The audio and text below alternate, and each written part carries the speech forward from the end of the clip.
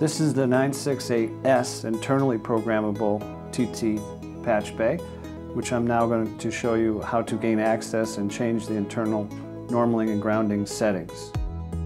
Next, you'll want to remove the 7 screws on both the top, which I've already removed here, and the bottom. This gains access to the interior shunt bank, which is top and bottom on there as well. This is the non-normal switch ground, and I'm now going to create a full normal switch ground simply by inserting 2 shunts vertically in the second and third position on that particular patch point that I want the full normal switch ground in place. So there you have it. Here we have the non-normal switch ground, and I'm going to show you how to do a half normal switch ground simply by inserting 2 red shunts vertically across the top 2. There's 1. There's 2. Now there is an additional step here underneath where we recommend moving the switch that's in a full normal position up 1 notch to the true half normal position. Much like that, you just simply move that up 1 position. Now you have the half normal switch ground.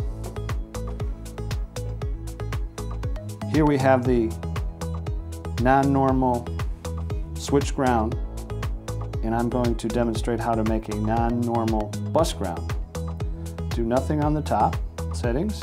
The bottom, you'll want to remove the white shunt from, in this case it's the second position down,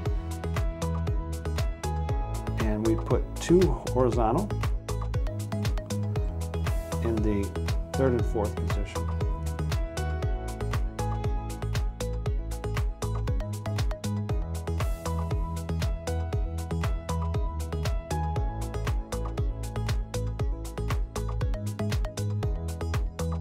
There you go. Now you have bus ground. It actually defeats the switch ground capability in a non-normal situation. Now I'm going to demonstrate a full normal bus ground. We have here currently a non-normal switch ground. Take 1 red shunt, go across your second and third, and the second red shunt go across the second and third adjacent to that on this given channel. That creates your full normal. Now we need to go an additional step on the underside here and pull the switch ground capability and then essentially defeat it by putting a white shunt horizontally across the third and fourth. It's the bottom 2 positions horizontally, that is. Like so. So now you have bus ground, which defeats the switch ground capability with the full normal in place. Here we have the non-normal switch ground, and I'm going to demonstrate a half normal bus ground capability. So you simply want to put 2 red shunts and vertically in the top 2 positions on the top settings here.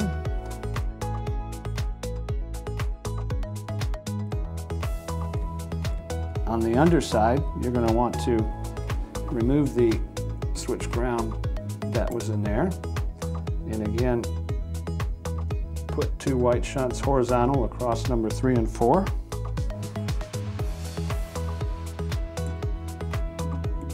And there you have it. There's your bus ground, which defeats the switch ground capability in a half normal setting.